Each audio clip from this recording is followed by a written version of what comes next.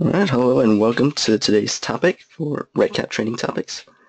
Today's topic will be double data entry. And let's go ahead and take a look at our project. Alright, and what exactly is the double data entry model? Well, as a preventive measure, REDCap prevents users from entering duplicate records. Some projects may need to enter data twice, and the business need for this is to ensure quality data collection by comparing the records.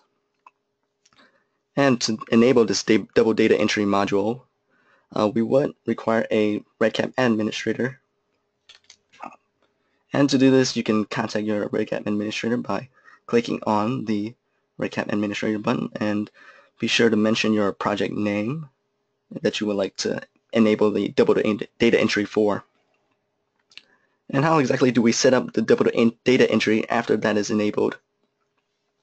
To do this, you would go into your user rights. Let's say, for example, we would like to set up a data entry person 1 and a data entry person 2. Let's go into our user rights to do that. Let's say, for example, REDCap is a normal user, and as you can see on the left side, we have that pulled up as well for REDCap. Well, let's just call him Red for now, just to not be as confusing, and it will be just our normal user for now, and Chippy is the REDCap administrator for now.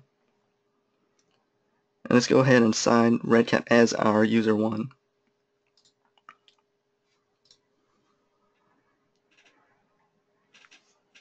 Right, and once double data entry is enabled for your project, you would go into the double data entry under other privileges. You can assign a reviewer, person number 1, which is the data entry person number 1, person number 2, which is data entry person number 2. And then once you enable a person number 1 and a person number 2, they can start entering data independently, and they will also be allowed to create any duplicate records. But they will not be able to access each other's data, and only the normal users or reviewers will be able to see all 3 copies of the data, and we'll go ahead and show that as well. And once each designated data entry person has created an instance of the same record, both instances can then be compared side to side using the data comparison tool. And as you can see here, we have it enabled for our on the side under applications. And to do that, we'll just go into data comparison tool and make sure that is enabled as well, right over here. And we'll go ahead and show that in a second as well. Let's just say REDCap over here is assigned as person number 1, or data entry person number 1. Let's go ahead and save changes. And our administrator here is also our reviewer, which is Shippy. Okay, save changes. And since we only have 2 users logged in at the moment, we'll just use REDCap as a data entry person 1 and 2 just to show how it works out. Okay, let's say we enter record status for record 62. Since that is a new record and it's not a record that's already been created. Alright, and that will be under add and edit records.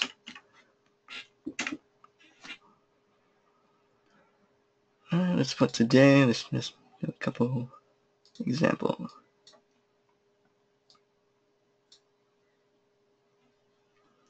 Okay, let's look at our record status dashboard as the reviewer, Shippy, how that would look for a double data entry. Let's see. And as you notice, we created record 62, and it'll mark as 62-1, whatever your record ID is, which in this case is 62. And -1 is just to show that that is reviewer 1, or I mean not reviewer 1, excuse me, it is data entry person 1. And to go ahead and enter data for data entry person 2, let's just go ahead and show a quick example of REDCap being data entry person 2 as well. But as you can see,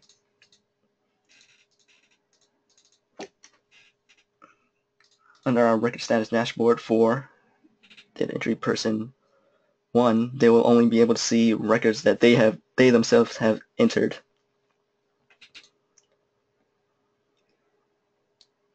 Okay, let's go into our user rights again and just assign a user 2. And just for a quick reference, we'll go ahead and use REDCap again.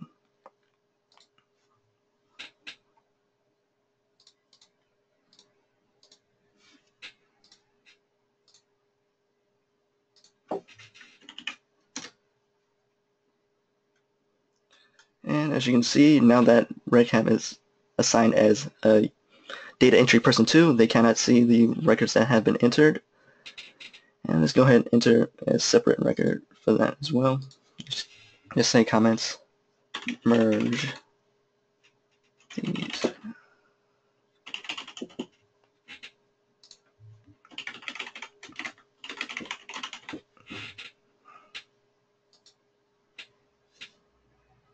Okay, and as the reviewer, we can check the responses between data entry person 1 and 2 by looking at data comparison tool. And again, to enable the data comparison tool for the reviewer, it would be under user rights in that other privileges section.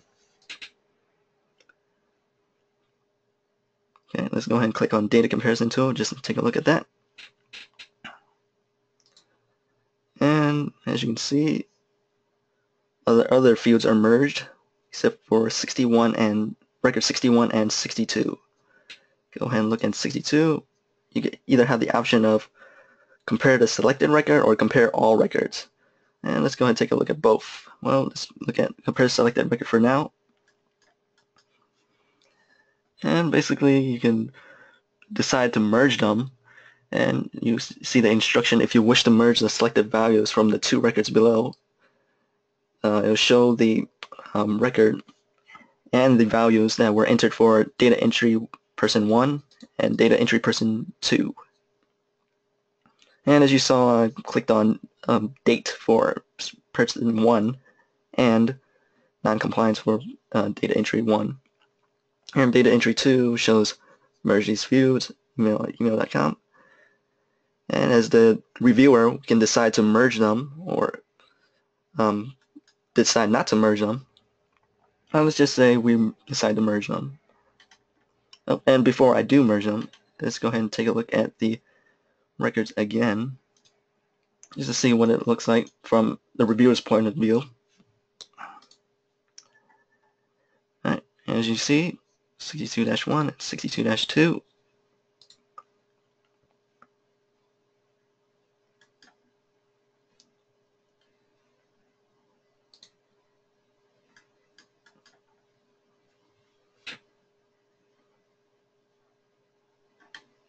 Okay, let's decide to merge them since they don't have any overlapping data, if that's what we want for our project.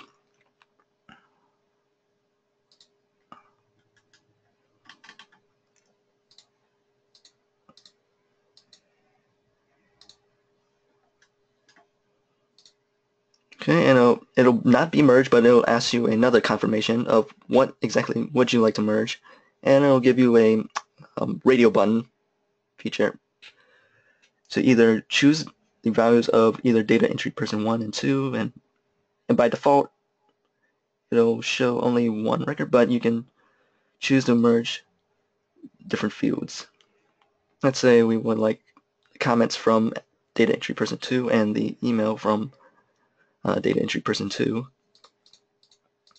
Or we can decide to enter our own values if for some reason, any reason, we need to enter values that do not match with data entry person 1 or 2.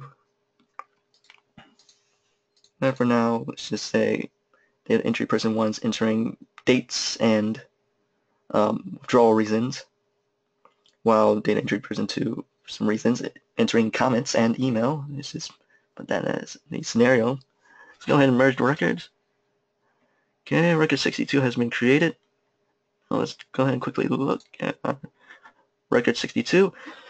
And then the merged records will not be in 62-1 or 62-2. That'll be independent for the reviewers to look at. As a reviewer, you can look in 62, which is our merged records. As you can see, views are merged.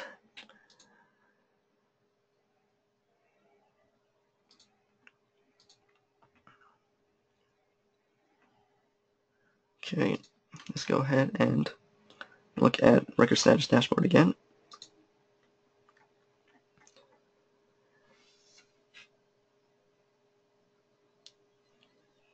And we can just label it as complete for now.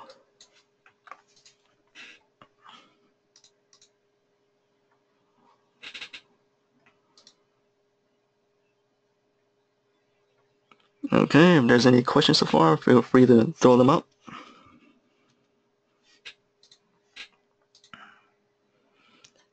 Okay, moving on. Let's go into our next question. Well, in a project using double data entry module, can I make changes to one of the merged records? Well, the thing is, it can only be merged once. Well, for example, as you saw, 62-1 and 62-2 will merge to create 62, record 62. After merging, the user in the data entry slot can still make changes, but only to their designated spot. So let's go ahead and check what our user rights are. And as you can see, REDCap is still assigned as data person 2, so they can only see records for 62, or the -2, which is dedicated only for reviewer 2. And the person in the data person 1 can make changes only to data in -1. Okay, and another question would be, as a reviewer, why do I already see a merge for record? And the reason behind that, and let's go ahead and do a visual of that as well. Say, for example, I have record 5 is already created, but I've enabled the double data entry after the fact that it was already created. You cannot go back to use double data entry for records that have already been created. It'll be listed as merged despite having 2 data entry individuals to enter that data. And let's go ahead and take a look.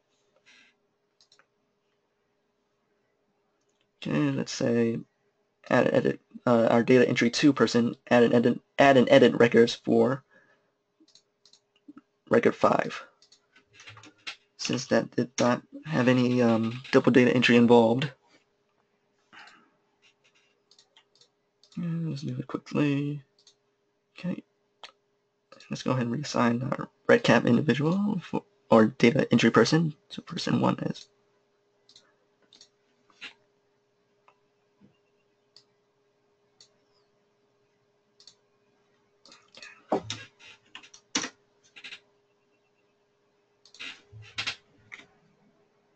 Alright, let's just say please merge, but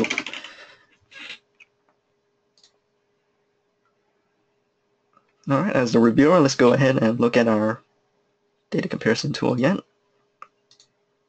And as you can see in 5, it already listed as merged, and even if you try to merge the information that will not merge, you will have to do it. Well, you can still enter data manually, but it will not merge. Let's go ahead and do that. Yep. And as you can see, the option to merge is gone. It used to be after this sentence right here. And it's already merged because it's already a record that's already been created and populated. But as a reviewer, you can still see like the information that's been entered. For example, entry person 1 entered please merge, and entry person 2 entered that. But you cannot have the option to merge that data because it can only merge once, and it has the status of merged as well. But if ever you need to enter said data, it'll still allow you to click on it, but it won't allow you to merge. Like say I click in this empty spot to just add like a comment or something as a reviewer. Yeah, as you can see, there's no merge data at all, but you can still see the record that before the data entry individuals entered any data. All right, and our final question to look at is, as a double data entry reviewer, how can I make sure the data entry personnel do not modify their records after I create a final merge record? And for that option, we would go into user rights to enable the lock and unlock records for reviewers right here. And let's go ahead and take a look at that.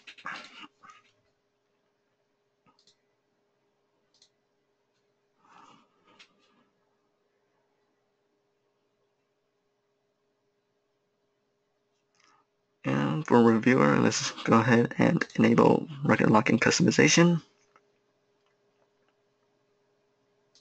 Locking, unlocking signatures.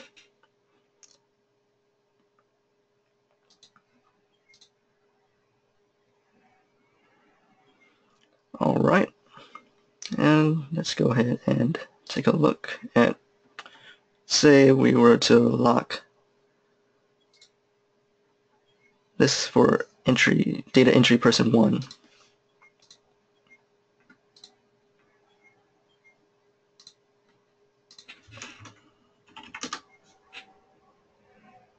Yep, and as you can see, the form will be locked until the reviewer or the individual with locking and unlocking privileges unlocks the record at the bottom of the page.